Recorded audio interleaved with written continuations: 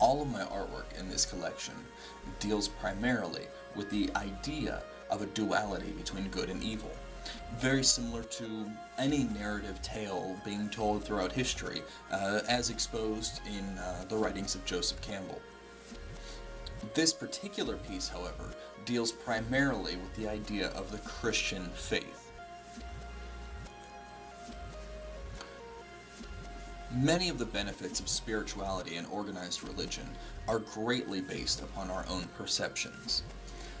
There are also many disadvantages linked to such things as the Catholic Church's sexual scandals, as well as the old selling of indulgences which helped spur Martin Luther and his Protestant Reformation.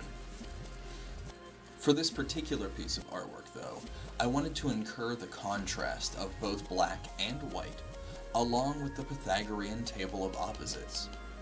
There's a preconceived notion that black is equivalent to a sullied or unclean evil.